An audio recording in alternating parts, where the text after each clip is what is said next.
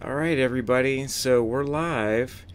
The first thing I wanted to say is Happy Leap Year Day. It's the 29th, February 29th. That only happens every 4 years, which is crazy, right? So Happy Leap Year Day. Also, thanks for joining us. We have a really exciting live workshop. This is going to be fast and furious. Let me know if you can hear me in the chat. So we always like to make sure that our technical difficulties are reduced to a minimum. So anyhow, let us know if you can hear me, and then we're gonna jump in. I'm trying to see what time it is. It's almost 10. I'm gonna give the stream a little while to kind of populate here on YouTube, and that'll give folks some time to join us. So we'll probably begin in 2 or 3 minutes. Tooth Decay, great to see you, buddy. Here's a starter question. Back in the old days, you might put a ledger board and start your full tiles. Love that, and fill in the bottom later. Why don't you use that approach? So that's a great question, and we'll definitely be getting to that.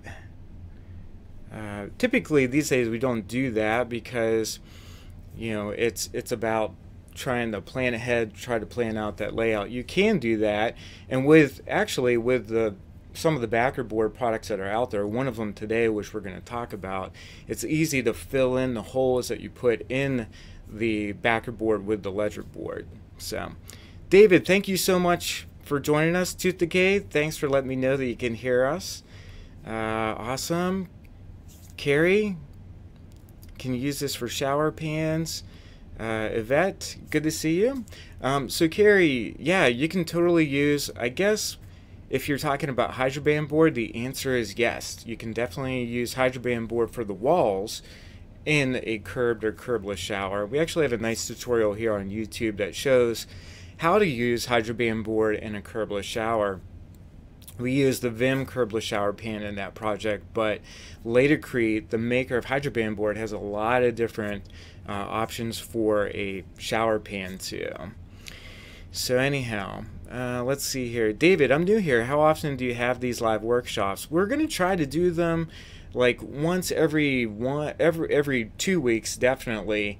It really just depends on our schedule, but probably like every 2 weeks. And we're kind of up in the air as to how long we're going to let this live on YouTube. That is, we might have it available for like a few days and then unpublish it. But if they tend to do well, then we might just keep them up. So we'll see. It's kind of new to us as well, so we don't know what to expect in terms of like the feedback and all that. But thank you so much for joining us. All right, so we got really a nice group of people here. How long do the workshops last? I think these are going to last. This one's going to last for probably at least 48 to 72 hours. It might be longer. I'm not sure. Now, just so everybody knows who's jumping on, the workshop is going to be kind of a hybrid. We're live. I'm live right now in front of you, and Steve is live in the chat. But the segments that we're going to do in the workshop today are obviously pre-recorded, and the reason why is the loudness of doing a bathroom remodel is just, it's a little bit tough to do live. It would kind of blast out your speakers or your headphones.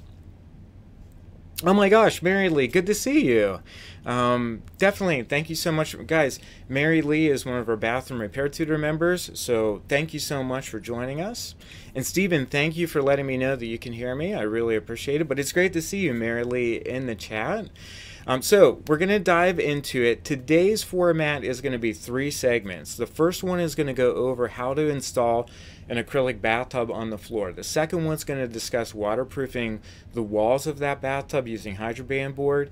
And the third segment's going to go over tiling tips. So even if you're not doing this specific project, you're going to get a lot of tips and suggestions for whatever project that you're working on, and hopefully those tips will help you out. So what we'll do is we're going to dive into We'll do a presentation, so a segment presentation for like 3 to 5 minutes. Steve will be answering questions in the chat while we go through that presentation. We'll stop and we'll answer some chat questions live. I'll answer some questions live for like a few minutes, and then we'll do the next segment. But because we know you're busy and you don't have time to stay on a live workshop forever, we're going to make this to the point and get through this so that you can do other things during your day. All right, so let's do it. Let's dive into the first part here. So this is a bathtub. This is an acrylic bathtub that we installed in a basement bathroom. You always want to make sure that it's vented, and what we're showing you here is an adapter. Sometimes you have to install an adapter down in the P-trap so that your waste overflow pipes will fit down into that. So that's what we're doing here. We're dry fitting everything, showing you the parts, and we have to dry fit the bathtub to make sure that the vertical waste overflow fits into that. And it did not. As you saw there, it was off by several inches. So we actually had to adjust the waste overflow pipes and cut down the horizontal run from the drain using this rigid PVC cutter, which is an awesome tool. Really makes quick use of cutting these PVC pipes. And then we adjusted our slip nuts and dry fit the bathtub again, just to make sure that our pipes all fit, and they did. So now we're adding the PVC pipe, we're adding the purple primer, and we're gonna add the cement to it and just hold it in place for a few seconds while that sets up.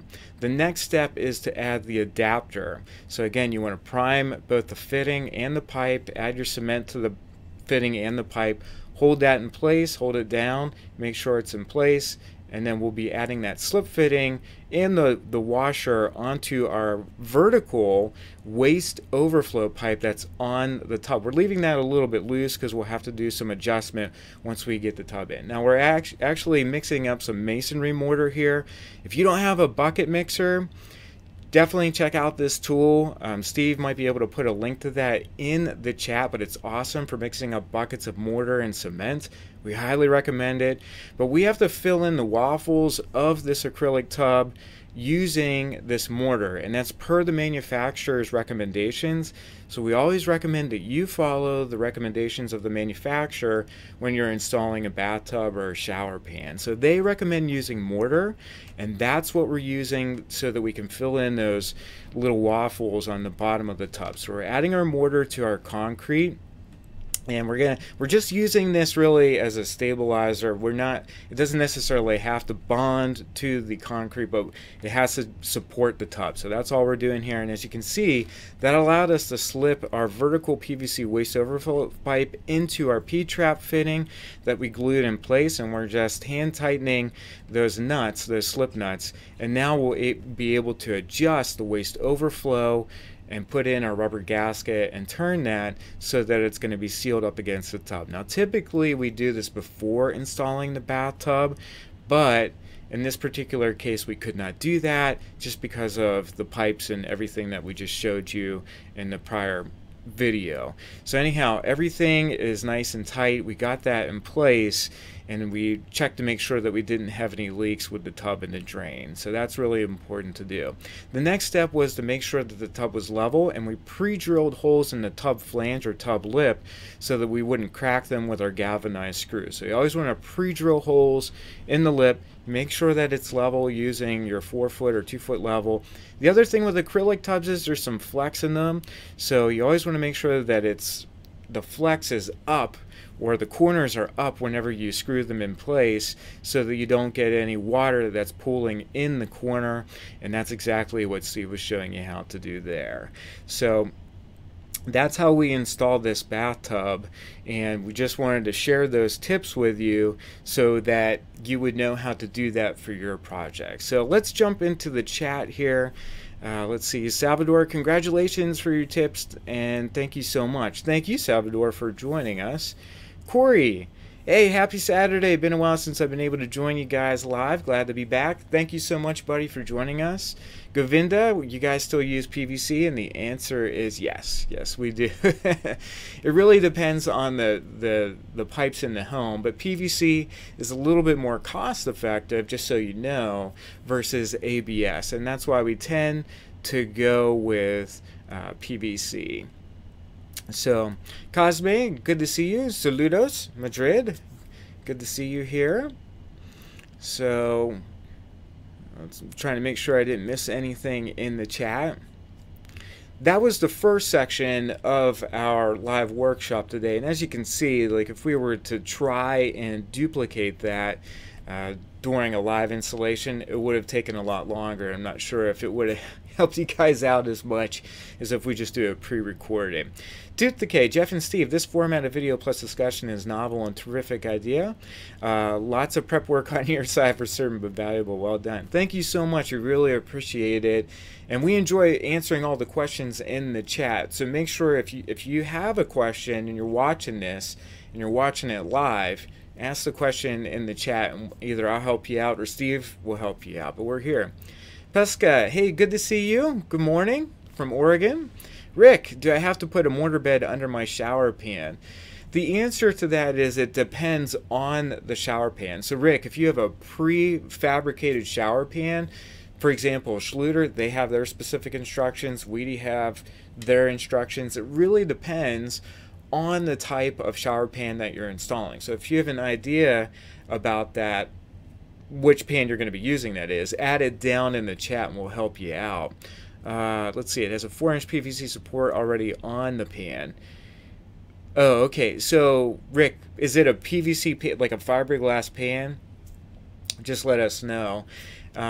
If there are supports on the pan and they don't say to use a mortar, then you don't have to use it. But always make sure you follow the directions of the manufacturer so that you install it the right way.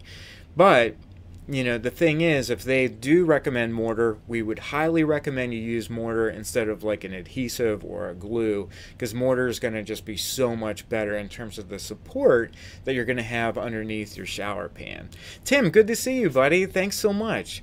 If my tub, for joining us, that is. If my tub is slightly short lengthwise, do I need to fur out the studs? So the answer to that is you can either fur out the studs or you can actually sister new studs to the old ones so that those new studs are nice and flush with the tub flange so that you can properly secure your tub to the stud framing.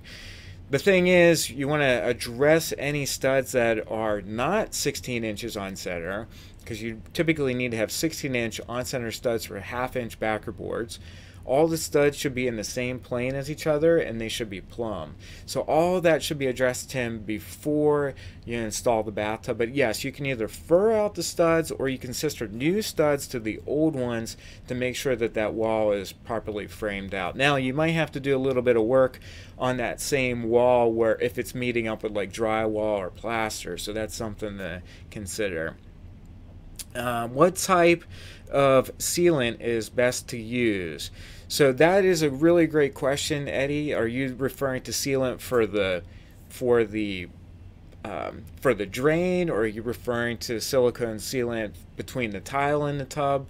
So there are a lot of different ones that are out there that are really good. We like CRL for that, but there are a lot of different manufacturers of sealant. Like you've got DAP, they make a great 100% silicone. You also have siliconized acrylic between the tile and the ceiling. So it really just depends on the application that you're using the sealant for. Hopefully that makes sense. M3, drywall with Curdy membrane versus Curdy board. Does it matter? It doesn't really matter, but if you're going to be in a basement bathroom, I kind of err on the side, and Steve and I have talked about this, with sticking with a Curdy board product or a product that has fleece on both sides, because you get a lot of moisture from, at least here in Pittsburgh, you get a lot of moisture from your exterior walls with vapor and all sorts of different dynamic movements.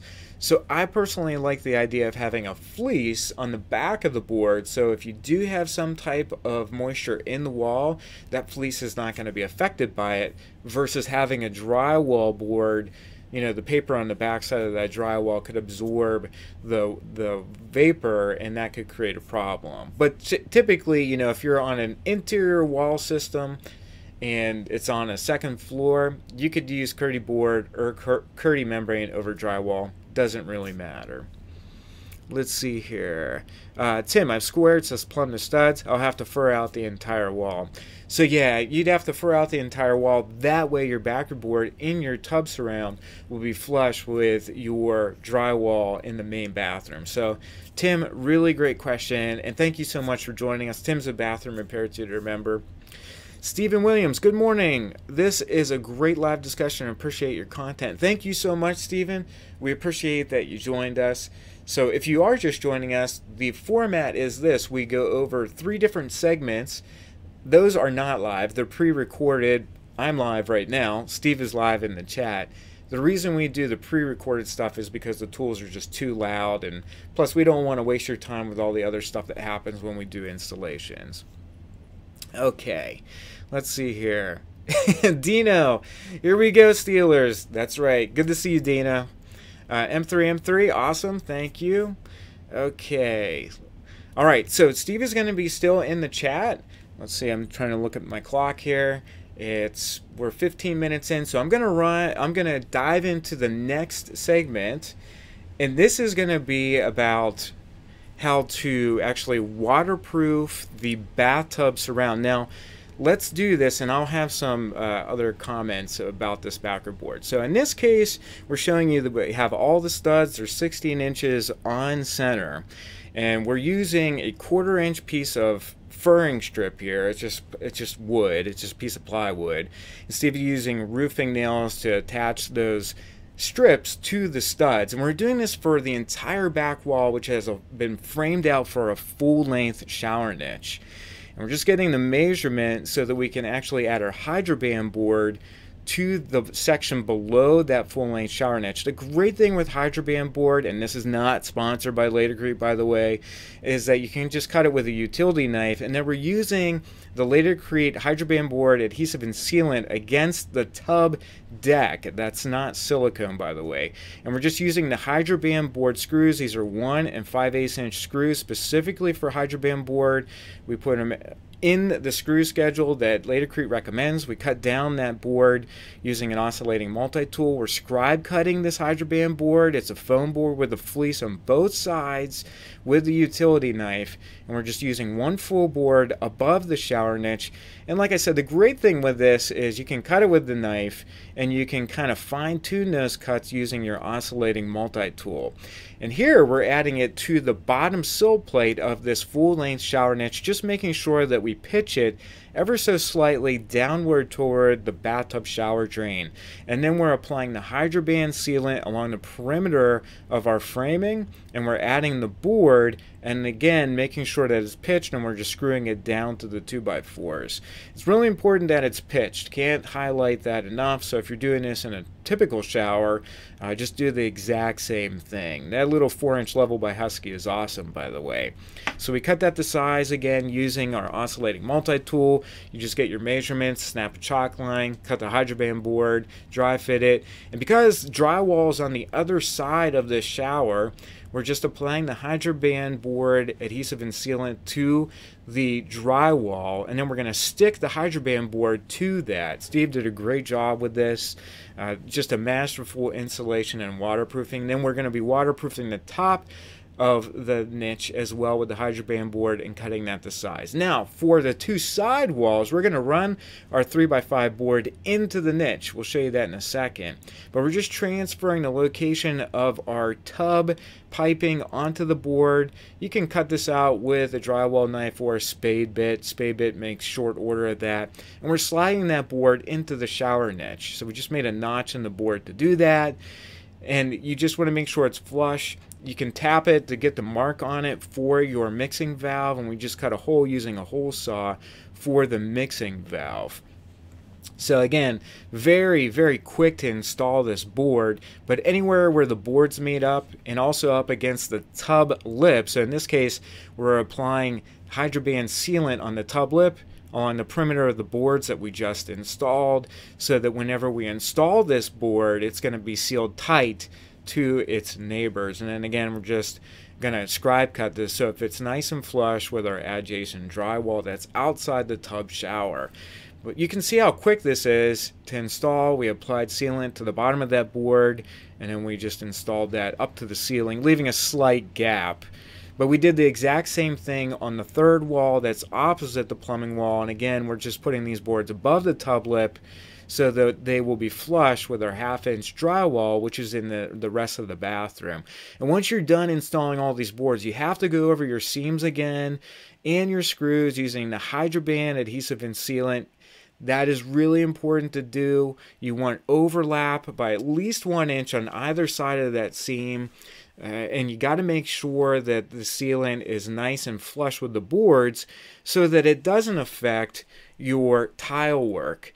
That's also very important to consider when you're installing any type of backer board, is how the sealant or the mortar is going to affect your tile work after you're done with all of this. So again, we have to fill in all of the holes with the sealant, but that was super easy to do. And you can use this same sealant around the piping that comes out of the wall. That helps you seal the copper pipe for the tub to the board, and this will make a watertight seal. You do the exact same thing up above for your shower arm if you want.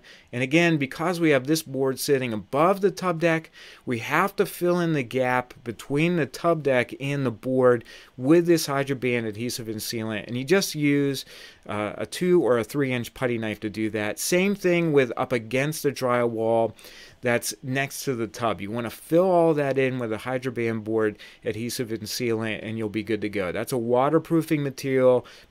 It's not silicone. So again, you know, that's something that you want to consider whenever you're doing this type of installation. So that's what the final look actually appears like. Alright guys, so that was a lot of information in about 5 or 6 minutes. If you have any questions, you can ask them down in the chat. And I know that Steve has been answering a ton of questions, so I'll try to go back and see if I missed any that maybe we didn't address. But lots of really great questions today. One of the things that Steve and I wanted to bring up to you is, if you're not already a bathroom repair tutor member and you're doing a project like this, or you're doing a curb shower or a curbless shower, and maybe you feel a little bit lost and you need help, make sure you check out Bathroom Repair Tutor. That's another website that we've created ourselves that's step by step. No matter what skill level you are, Bathroom Repair Tutor will be able to help you out with your projects. And if you're a Platinum member, you'll be able to jump into our private Facebook group where we help you answer questions and you can post pictures. And so it's really a phenomenal resource. So again, if you're feeling a little bit lost with your bathroom remodeling, make sure you check out Bathroom Repair Tutor today. We really feel like it could help you out. Okay, let's see here. I know that we have a lot of really good questions, so I just want to make sure that we answer those. I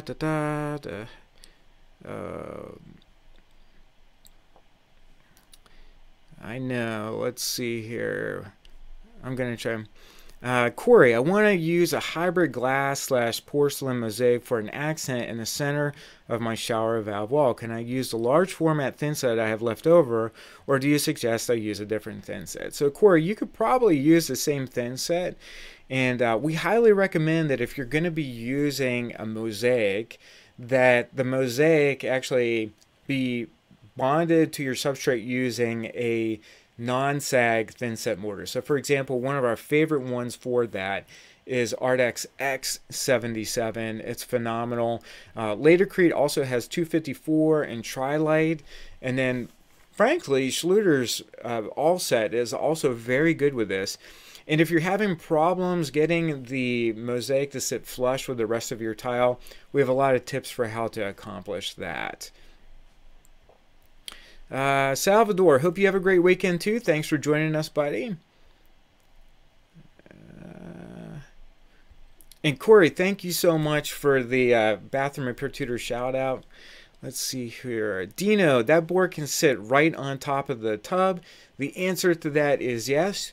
But if you're going to be putting the Hydraband board on top of the tub, remember again, you know, you want to fill in that gap between the Hydraband board and the tub deck using the Hydraband adhesive and sealant. That's going to be really, really important. So let's see here.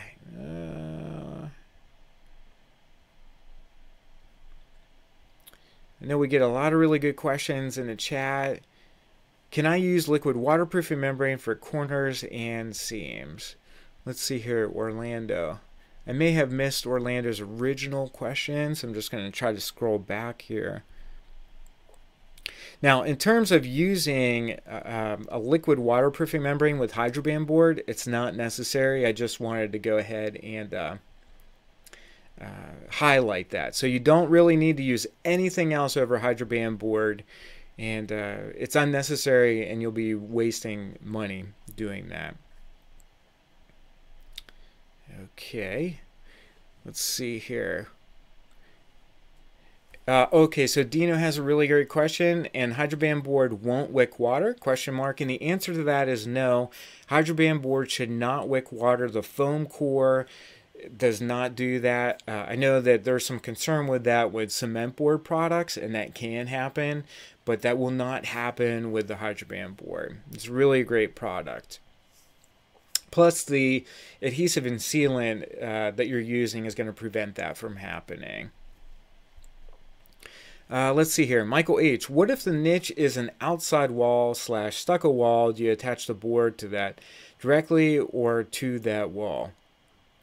Okay, so maybe two different questions here. So one thing that we'd like to address is on an outside wall, we don't really recommend putting a niche on the outside wall. Instead, you could build up that outside wall with another 2x4 wall, then you could put your niche in that.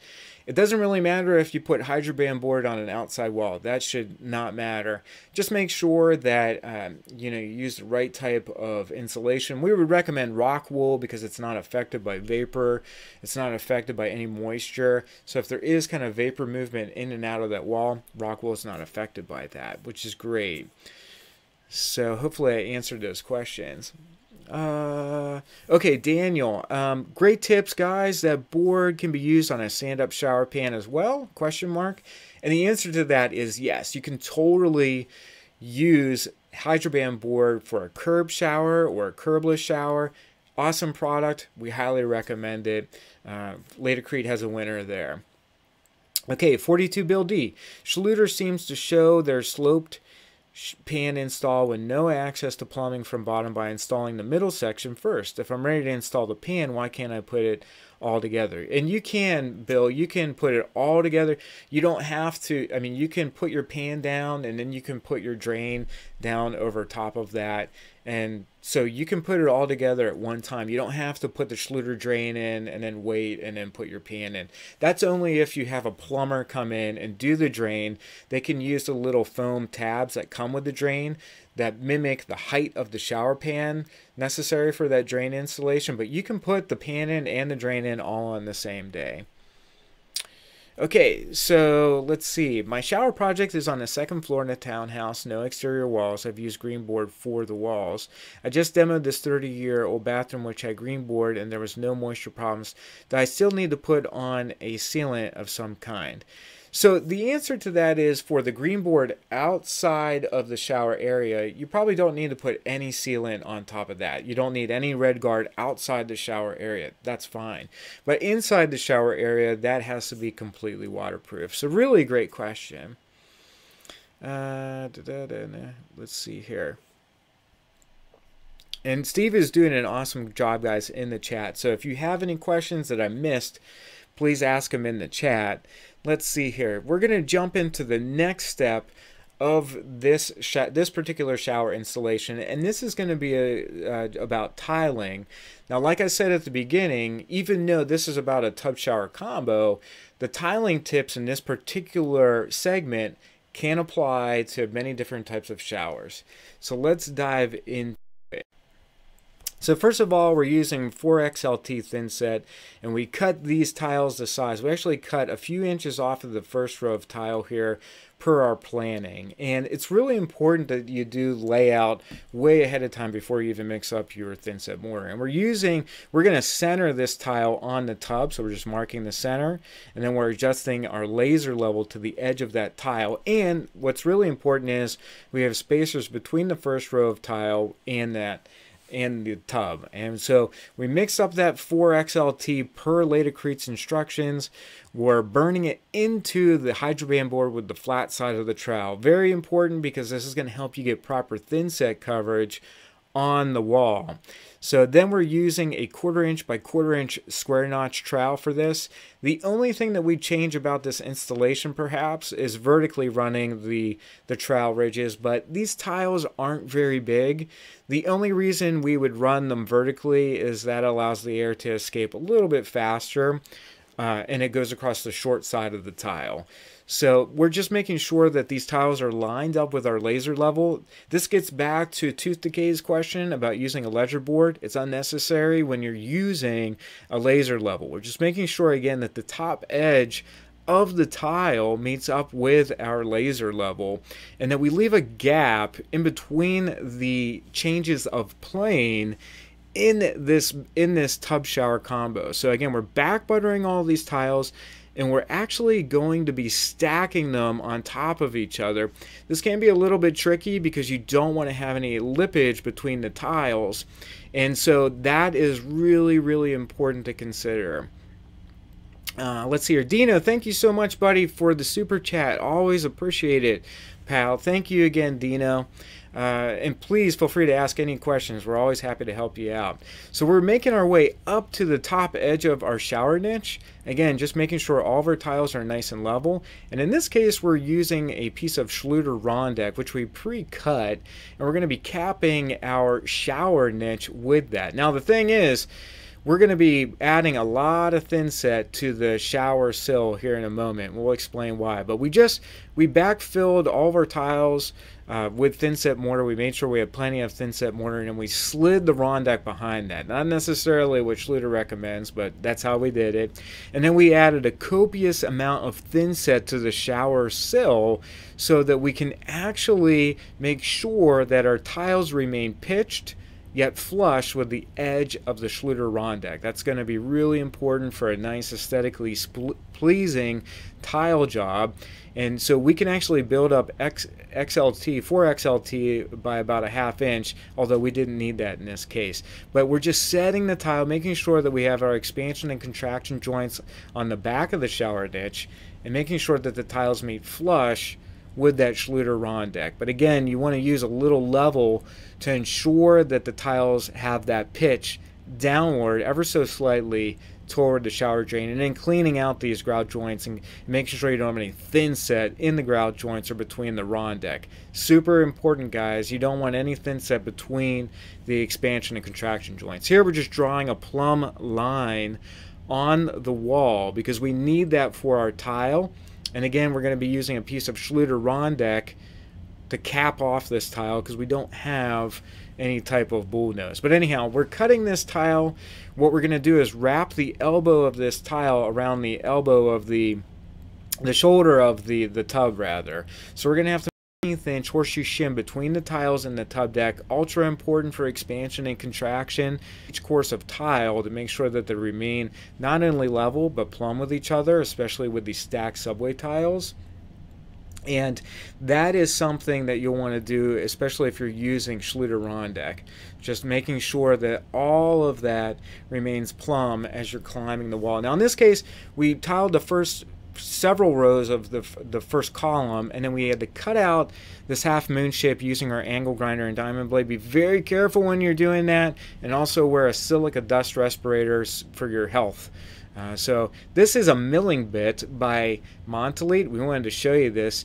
If you want a little bit finer cuts, you can use this bit to kind of core out your tile. Not absolutely necessary, but if you're a perfectionist and you want to make sure that that looks good behind the escutcheon, you can use that.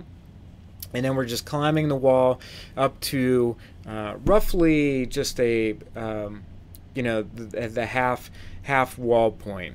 So we finished that tub shower surround. It looked great. You saw a picture of it in the last segment.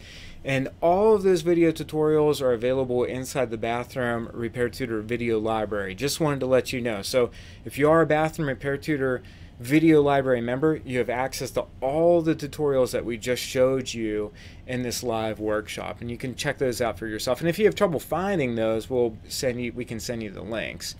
So let's dive into the chat here. Mary Lee, what saw is Steve using to cut these tiles? And the answer to that is he's using the Walt wet saw. It's the D24000. So the D24000 is the Walt's 24-inch wet saw. Great tool, we love it. You can actually use a manual tile cutter to cut all those 4x12 subway tiles. You don't necessarily need a wet saw, but that's what we ended up using. And we would highly recommend you checking out Montelite's Master Puma series of manual tile cutters. Are great. If those are a little bit too expensive for you and your budget, then you could also check out the Ishii Big Clinker series. Those are great too.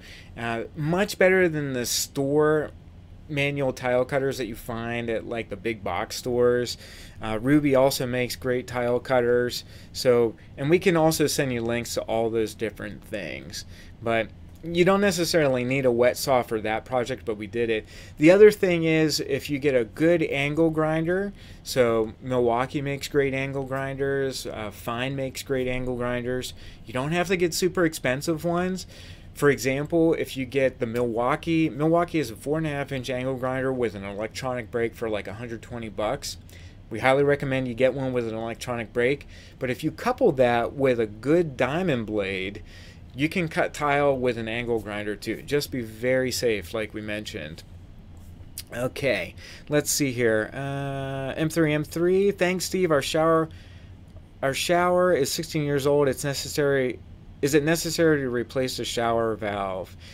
So I don't know as if Steve is probably answering this now, but this is a great question from M3. If you're redoing your shower and the shower is older, like 10 years or older, we highly recommend that you just swap out the rough-in valve, because you're doing all this work. You might as well just swap out the rough-in valve and have a new one. Actually, look at all the plumbing and swap out all the old plumbing for new plumbing.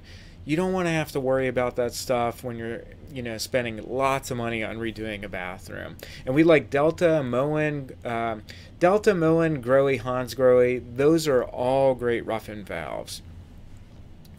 Let's see here. I may have missed some questions, but Steve, again, is doing a great job in the chat, guys. So, feel free to ask your question in the chat. And we're probably going to go for like another 10 minutes or so, just so we can get all the questions answered. Okay,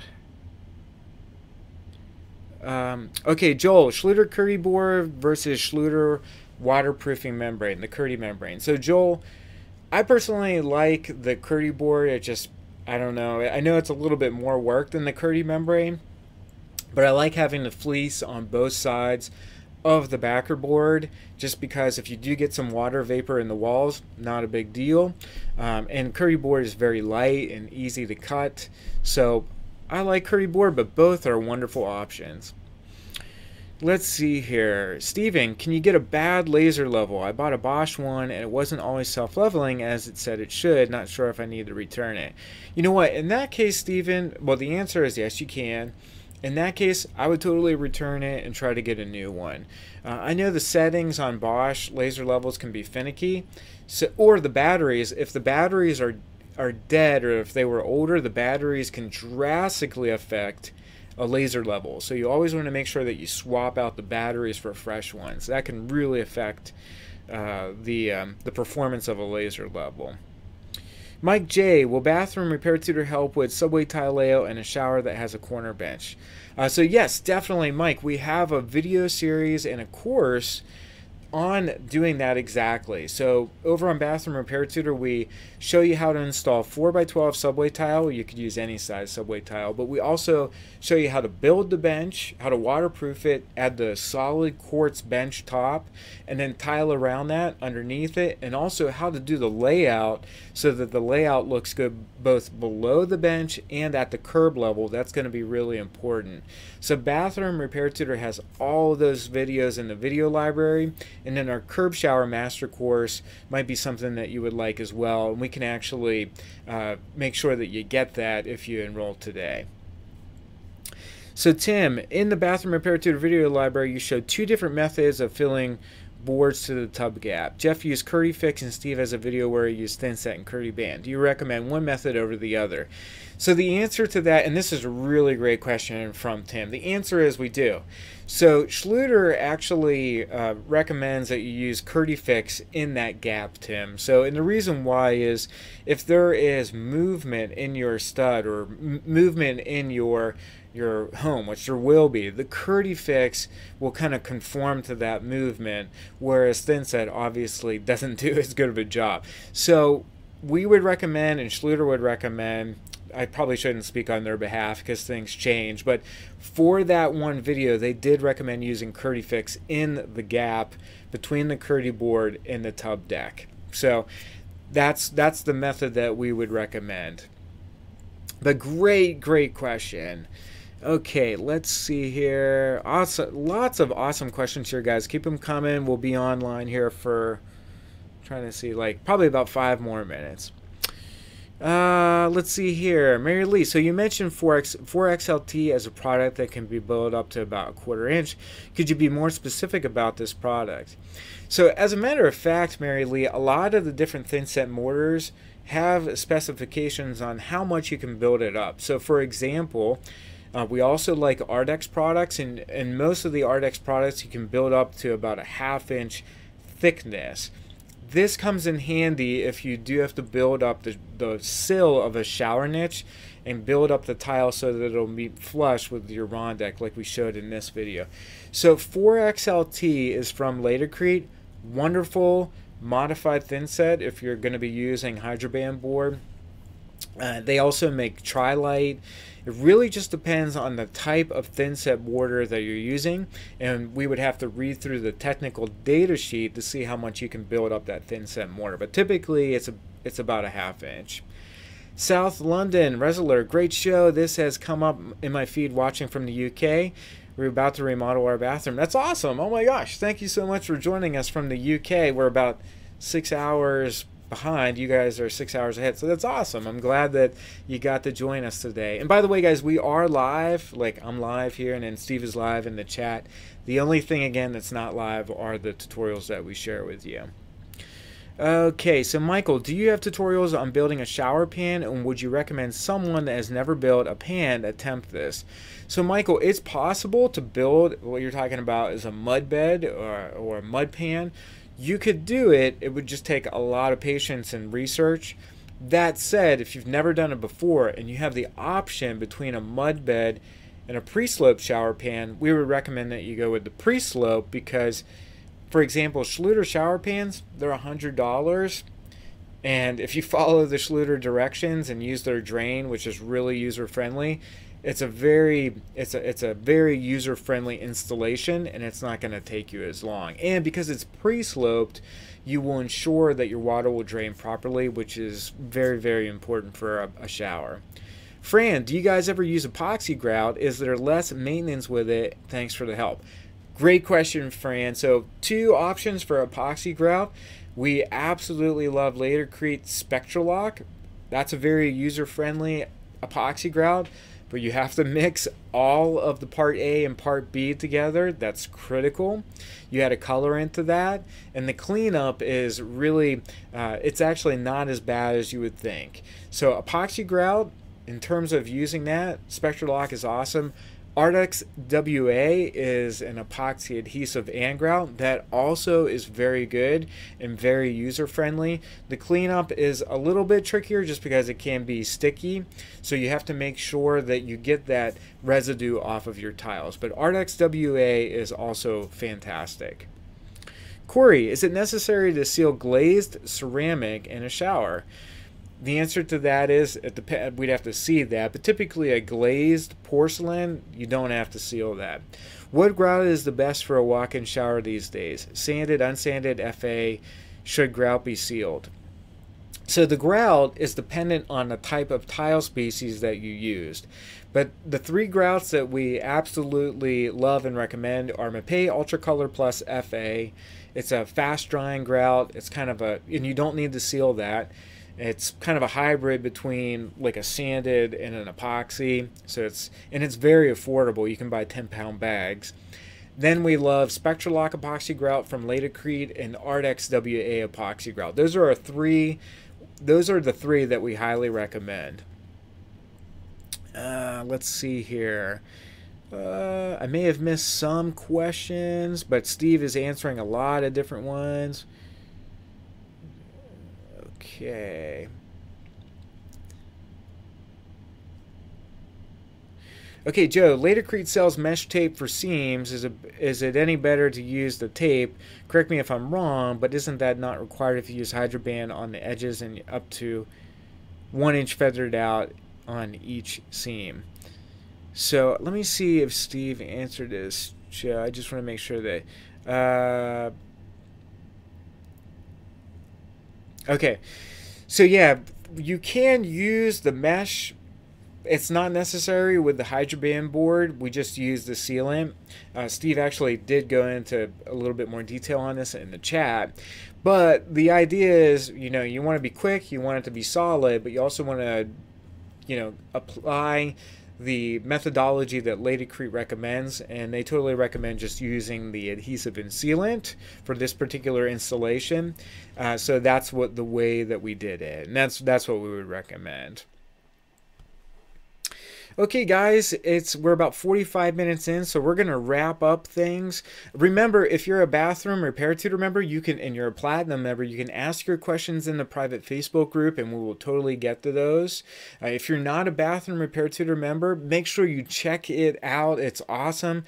It's a great resource. We actually have a course that we have enrollment for right now over on Bathroom Repair Tutor, but the video library is phenomenal, and we're constantly adding to it. So if you're a little bit lost and you're doing a bathroom remodel and you want help with that, make sure you check out Bathroom Repair Tutor, because we do the same kind of helping out for our members that you saw in today's live stream. So again, thank you so much for joining us. If we didn't answer your question, you can always ask it in the comment section here on YouTube, and we'll definitely try to get to that. So again, thanks for joining us, and we'll see you in the next live workshop. Take care.